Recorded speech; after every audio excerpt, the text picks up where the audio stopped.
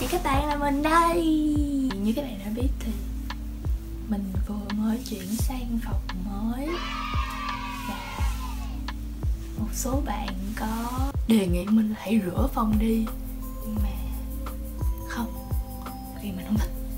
Cho nên là hôm nay trong video này mình sẽ dắt các bạn đi xem một vòng của phòng mình nha, để mấy bạn khỏi đợi coi nữa. Ok, mình sẽ bắt đầu từ ngoài vô nha.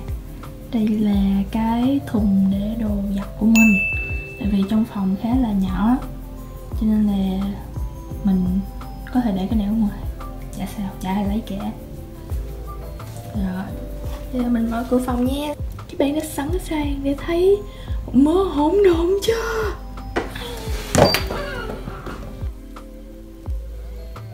Đó là quà của bạn mình tặng trước khi mà mình bay sang đây. Còn đó là mình. Ok, bỏ qua. Đây là mấy cái cây giả. Mình mua chủ yếu là để chụp hình thôi, nhưng mà treo ở đây thấy nó cũng đẹp nên là mình treo luôn. Đây là chuông gió ở Việt Nam mua nè. Mình rất là thích tiếng chuông gió, cho nên là mình phải treo một cái ngay cửa phòng thì mình mới chịu nổi. Đây là cái móc trên tường để treo chìa khóa với lại mấy cái tai nghe hoặc là bảng tên để tham dự event, để mà lỡ mà mình có đi event gì mà mình cần đeo á thì mình sẽ không bị quên, thì nó nằm ngay đó luôn. Đây là cái bảng mà sau này mình sẽ ghi chú gì đó lên đó, mình chưa biết là sẽ ghi cái gì, nhưng mà hiện tại thì mình đang để mấy cái postcard ở Việt Nam lên trên đó. Đây là tủ sách của mình. Đây là cái phần bề bộn nhất của căn phòng, tại vì mình có quá nhiều sách và nhiều thể loại.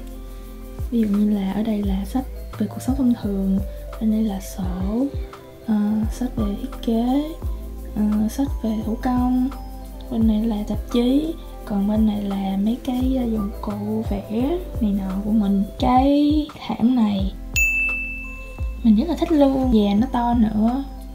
Cái gương này mình mua ở trên Wayfair, nghĩa là nó treo lên được trên cửa, nhưng mà tại vì mình quá lùn cho nên là nếu mình treo lên cửa thì mình sẽ không thấy được cái chân của mình. Cái kệ này gỡ ra để xếp lại được, mấy cái miếng này có thể gỡ ra hết được. Rồi mấy cái này là mấy cái mấu nối vậy thôi, để khi mà chuyển nhà thì rất là nhẹ. Đây là chân máy, là ba lô đi học của mình, ba lô cũng của Amazon luôn, mình là đạo Amazon đó mấy bạn. Cái này đáng lẽ là mình treo được trên cái cửa bên này, nhưng mà trời xui đất khiến như thế nào, nhưng mà cái cửa nó bị một bên dài hơn, một bên ngắn hơn, cho nên là khi mà để lên thì không đóng được cái cửa lại, cho nên là mình chỉ treo được một cái móc ở đó thôi. Rồi cái đó phải để trên tủ quần áo, thì cái cửa bên đó của tủ quần áo coi như là mình không mở ra luôn, nhưng mà mình cũng chả có cần mở ra để làm gì, cho nên là thôi kệ. Đó là vali của mình để xem sang đây. Thì mình đang dùng nó để đựng đồ đông, nhưng mà đồ đông thì rất là nhiều, tại vì nó rất là to, cho nên là mình vừa phải đựng cái vali đó và vừa đựng trong cái thùng bên này. Cái tủ này là cái tủ quần áo, những cái đồ mặc nhà thì mình sẽ để riêng, những cái áo thun thì nọ không có cần ủi nhiều thì mình để riêng. Rồi những cái áo mà lúc nào cũng phải chắc chắn là nó thẳng thì mình sẽ treo lên cái móc trong đó. Ngoài ra thì mình còn để những cái hộp mà để lúc mà chuyển nhà á, để sau này lỡ mà có phải chuyển nữa thì mình có hộp để mình dùng, chứ mình không cần phải đi mua thùng. Đây là ảnh mình chụp năm mình lớp 9 nè. Ok, đây là góc make up của mình, nhìn nó không có fancy gì đâu, tại vì mình cũng chả có làm gì nhiều. Bên đây là góc đồ ăn vặt. Đây là cây đàn của mình. Đây là bàn làm việc. Thì mình nghĩ là đây là cái phần quan trọng nhất của một căn phòng. Mình hoàn toàn có thể để cái này vô tường và mình quay lưng ra cửa để đỡ tốn diện tích, nhưng mà mình rất là ghét cảm giác mà quay lưng ra cửa mình không biết chuyện gì đang xảy ra, nên là mình cảm thấy an tâm hơn khi mà ngồi dựa vô tường. Hai cái đèn này mình mua từ lâu lắm rồi, cũng Amazon luôn.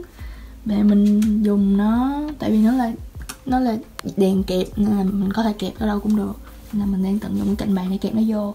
Xong rồi mình tận dụng cái phần này để mà treo những cái dây sạc, tai nghe gì đó. Tại vì ở gần dưới đây là nó có cái ổ cắm nên là nó sẽ rất là tiện cho việc đó. Mình có mua thêm 2 cái đồ nối dây nữa để mình cắm được nhiều, tại vì mình có quá nhiều thứ để cắm. Laptop, điện thoại, đèn, để ngủ, vân vân và vân vân, quá nhiều. Đây là 2 cái hộp để đựng giấy tờ hoặc là tài liệu học mà mình cần gấp á, thì mình để ở trong đây. Còn nếu mà tài liệu mà qua rồi á, thì mình xếp vô vali hết luôn.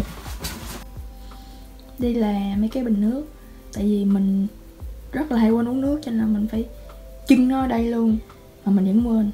Đây là laptop và qua cơm của mình, thì mình luôn set up nó như vậy để tiện cho việc làm việc. Cái này qua đây.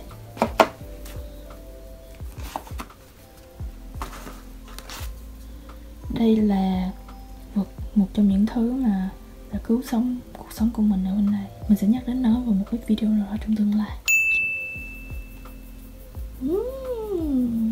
Đối diện với lại cái bàn học của mình là cái bản đồ Nhật Bản, coi như là động lực để mà mình phấn đấu.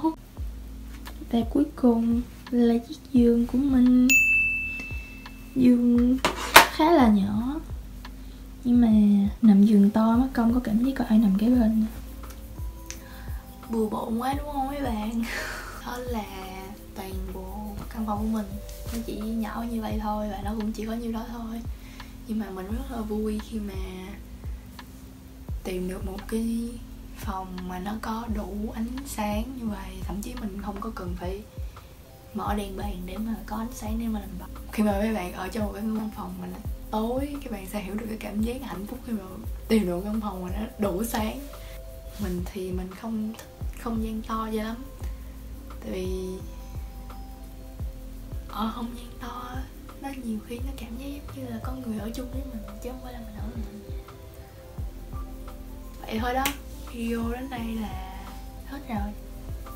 Các bạn nhớ cho mình biết cảm nghĩ của các bạn về sự bài trí, sự bừa bộn của mình ở dưới comment ở dưới nha. Và cảm ơn các bạn đã đón xem.